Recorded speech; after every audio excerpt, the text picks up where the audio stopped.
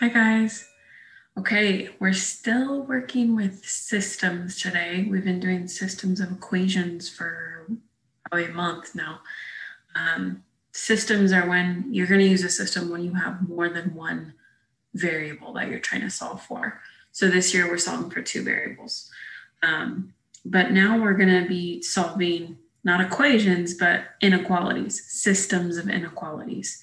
And remember, inequalities are your less than, greater than, less than or equal to, greater than or equal to symbols, your little alligators, right?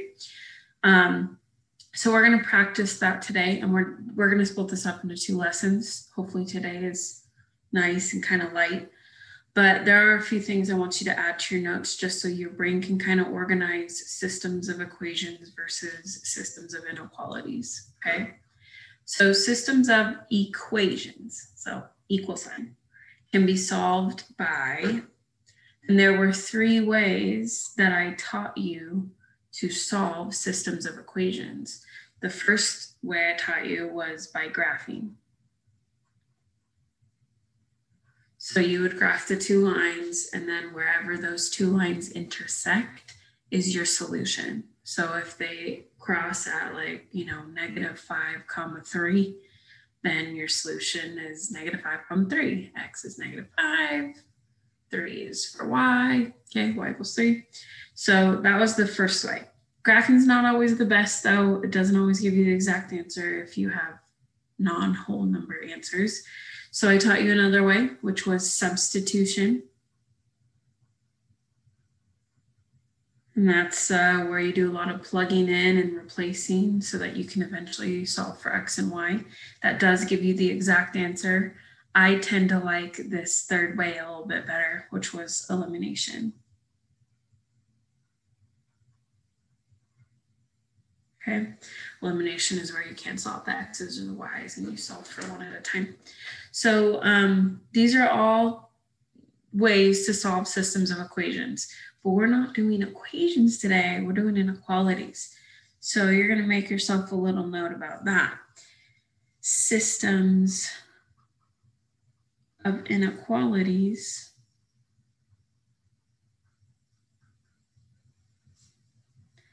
can only be solved by,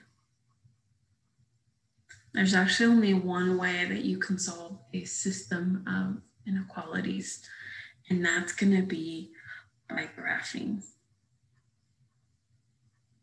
Okay, that's the only way. So equations got many ways to solve. Inequalities just have so many possible answers that you can't list all the answers. So you use a graph to show all the possible answers, okay? So we have graphed single inequalities before in my class. It was towards the end of trimester 2. So I'm gonna kind of hope that you remember some of that stuff. If not, you'll catch on this week. But we are gonna remind ourselves of some important things about when we graph inequalities. So we're gonna make a little chart in our notes. It's going to have 4 columns. And what do I have? 1, 2, 3, 4, 5. 5 boxes down.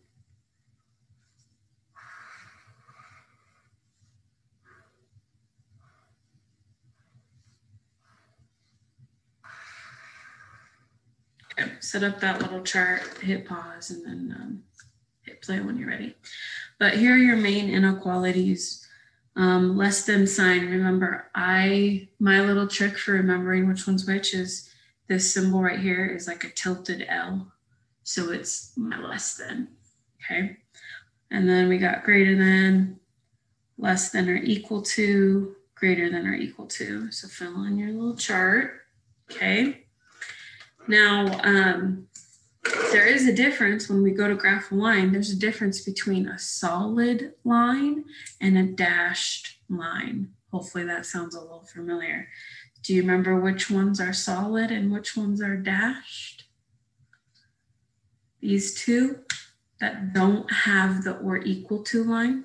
If they don't have the or equal, it means it can't be equal.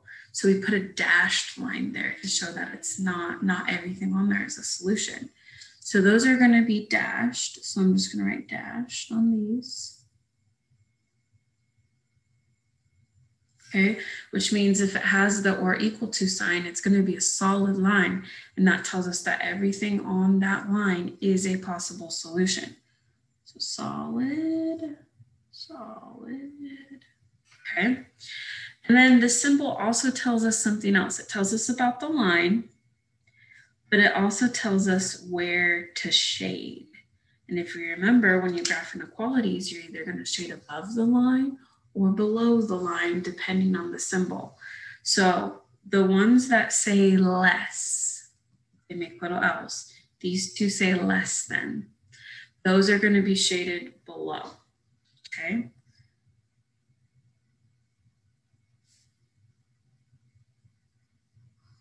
Okay, less than symbols are shaded below, lower. And then your greater than symbols are shaded above.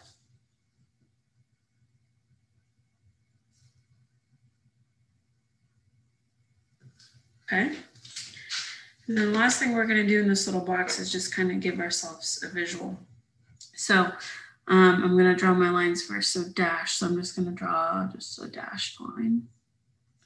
This one's dashed. Solid. Solid. Okay, so for a strictly less than, we got a dashed line and it's shaded below. So you would take your pen or pencil and you would literally shade everything below that line. Okay, above or greater than, shaded above. So anything higher than that line is a possible solution. Less than or equal to, we have the solid line, meaning anything on that line is a possible solution, as well as anything below that line. Greater than or equal to, anything on the line is a possible solution, as well as anything above it. Okay, hopefully that looks a little familiar. Now, the only difference is instead of graphing a single inequality, now we have two because we're working with a system which has two inequalities. So we're going to do just one example in your notebook, and then I'll show you a few on Delta Math so you can kind of go, oh yeah, okay, this is fun. Okay, so we'll do one example in your notebook, meaning you only have to draw one graph, okay? Okay, so here's our system. Y is, and instead of equals, we're going to have the little alligators, okay? Y is less than or equal to x minus 1. So that's your first inequality.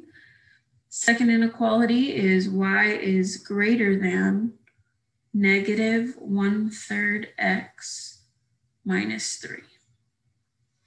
Okay. And how we show that's a system is we group them up with that little squiggly thing. Shows that they're working as a team, okay?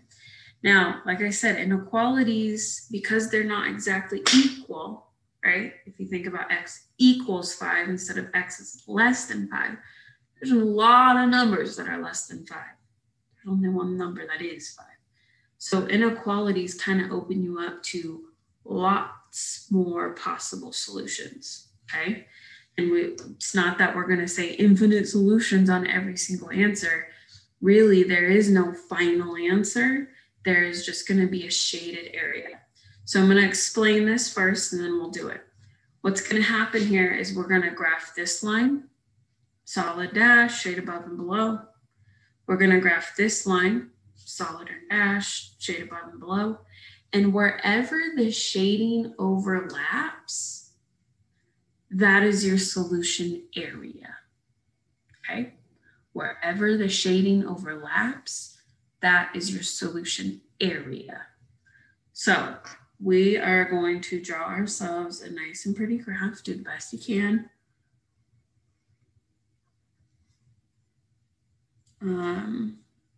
This is going to be kind of lower on the graph, so I'm not going to go very high with my graph. There's my XY.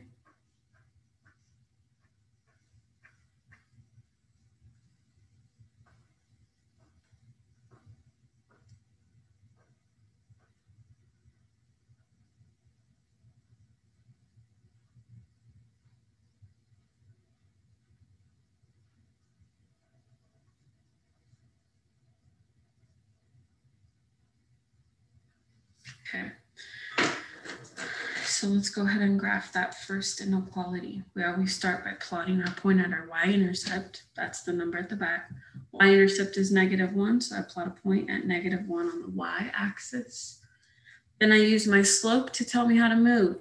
There's no number in front of x, so my slope is 1, +1. So we should have a line going upwards since it's positive. So we're going to go up 1, right 1, up 1, right 1. You can also go down 1, but you have to go left 1, down 1, left 1. Notice how that's still in the positive direction. Okay, so you get a ruler or something with a straight edge next to you. And when we go to graph it, you have to be so careful that you look at whether it should be solid or dashed. So I'm just going to tell myself right now, this has a or equal to on it. It's going to be solid. Okay. I'm also going to tell myself whether it should be shaded above or below. This is a less than symbol, so I'm going to be shading below here. Okay. So I take my ruler, I get to draw a solid line. And notice how I extend my line kind of throughout the whole graph. I don't make a little short stubby line. Extend your line out. Okay. Then we go, oh, I forgot to shade. We get to shade below. So I'm just going to lightly shade below because I don't want to confuse myself later. So that's my advice, is just lightly shade. Here's what this means so far. Anything in this area is not a solution to the whole system, because our solution area has to work for both this inequality and this inequality. So right now, anything in here could be a possible solution, okay? But we still have to graph this second equation to see where it falls and where its solutions are. So let's graph that second inequality. So my y-intercept is -3. Plot a point at -3 on the y-axis. My slope is -1/3, so make sure that you have a line that's descending. It's going down 1, right 3. You could also go up 1, but you'd have to go left 3. Okay. Now this one, before I go to draw my line in, gotta be careful on this one. This is going to be a dashed line because it's strictly greater. It cannot be equal to the things on the line.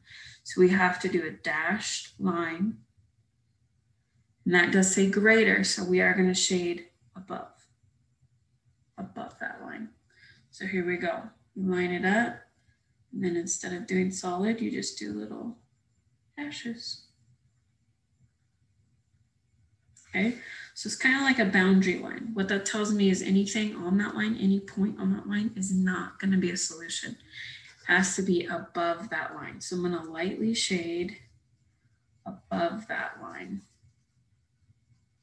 Okay, now here's where it can kind of get messy. Your final solution area has to be where the shading overlaps. And hopefully you can see it okay on this video. But I had some, purple above this line. And then this orange section was below this first line that I drew. So our solution area has to work for both. It's got to be above the purple line, but below the orange line. So you look to see where your shading overlaps. And for us, that's going to be right in here. So once you see where the shading overlaps, you're going to darken that shading. Okay, make it dark. So that's my final solution area. Notice that that area in blue is above the purple line, but below the orange line. And that's exactly what we had up here. It has to be less than x minus 1, but greater than -1/3 x minus 3. Okay. Now, there are so many possible solutions in here. Like, for example, this would be a possible solution because it lands in the blue area. This would be a possible solution because it lands in the blue area. This would be a possible solution. This would be a possible solution. This. And even this, because it's on the solid line. Solid line works. We couldn't have this as a possible solution, 0, -3, because It's on a dashed line, and dashed line means stay off, okay? So many solutions. So a lot of times I'll ask you, Delta Math will ask you, but also I will on a test, just give me a possible solution. And that means you are looking into the overlapped area where the shading overlaps, and you're just giving me one point that lives in there. Okay, so for example, we could use 3, 1, right? 3, 1 would work. So possible solution, 3, 1. Okay, now something we should talk about though, while we're here, is how to do a check, okay? Because a lot of times I get kids who are like so careful with their graphing, but maybe they do one thing wrong. Maybe they shade above when you really should have shaded below. And that's going to screw up your whole answer. Okay. So what I recommend doing, especially if it's a test, is check your possible solution. Okay. What I mean is plug in X for X, plug in Y for Y, and see if it comes out as a true statement. Okay. But it has to come out as a true statement on both. Okay, if we plug it in here and it works, we plug it into the second one and it doesn't work, well, then it's not a solution. Okay, so let's go ahead and do that. Y is less than or equal to X minus 1. Y is greater than negative 1/3 X minus 3. So let's check those. Let's take our solution 3, 1. I'm going to plug in 3 for X, 1 for Y, and I'm going to drop down the other stuff. 3 for X, 1 for Y. I'm going to drop down the other stuff. Okay. Here we go. I see 1 is less than or equal to 3 minus 1. Well, 3 minus 1 is 2. And this says 1 is less than or equal to 2. Do you agree that 1 is less than or equal to 2? Yeah. 1 is less than 2. Okay. This other one, I need to kind of clean up the right side. We got some multiplying here. Negative 1/3 times 3. If you multiply that, that would be negative 3 over 3, which simplifies to negative 1. And then if we simplify that side down, negative 1 minus 3 is negative 4. So what we have here is 1 is greater than negative 4. Yeah, positive 1 is greater than negative 4. It's true on both. So yes, our possible solution works. And what that tells you is it makes you feel secure in your final shaded area. Okay. Okay, so that's really about it. Graph each line, solid or dash, shade above and below, and wherever the overlapped shading area is, that's your solution area. So I'm going to take you through just a few examples on Delta Math, and then you'll practice. Okay. Okay, thanks guys. Okay, let's look at some Delta Math examples just so you can see how it works on here. So I'm going to start with the first inequality. Y is less than negative X plus 5. I plot my intercept at 5 on the y-axis. Slope right here is negative 1, so I go down 1, right 1. Boom. Then it's going to give you these little pop-ups to change the line from solid to dashed. This one, it's strictly less, so it has to be a dashed line. And then we get to figure out the shading. So that is a less than symbol, so we're going to shade lower, below the line. Okay, so that one's done. Now I get to graph the second inequality. So the second inequality has an intercept at negative 1, and the slope is positive 2. So I'm going to go up 2, right 1. Okay. And for the line, it needs to be solid because it has the or equal to on it. And for the shading, this is also less than, so it needs to be down in this area. It needs to be below. So notice it has 2 kind of colors there for each line. So now look to see where your shading is overlapped. It's overlapped in this region right here. So you're going to be asked to you're going to have to give a possible solution down here. And as long as it lives in this area, you'll be fine. So like, for example, we could do right here. This is 2, 0, 2, 0. That lives in the solution area, so it should work. Okay, and if you would have picked 3, 0, that would have worked. If you were to pick 4, -7, that would work. -1, -9, that would work. See, many types of answers. As long as it's in the shaded area, you're good. You're good. And it'll tell you right here, many other possible answers. Okay. I'll do one more, but I think you guys get it, hopefully.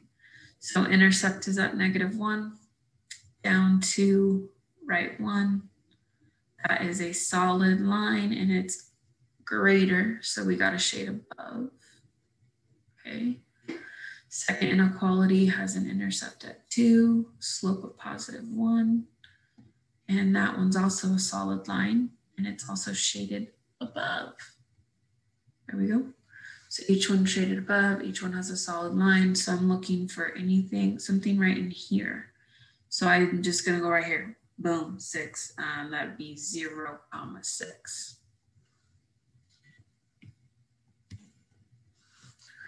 Once again, that's not the only correct answer, but anything in here would work, including points on both of these lines. Both of these have solid lines. So you could actually pick a point, one of these, that's in the solution area and on the line. It would work. Okay. All right, I'm gonna call that good for today. Try out a few examples on delta and see how you do. Okay. Thanks, guys. See ya.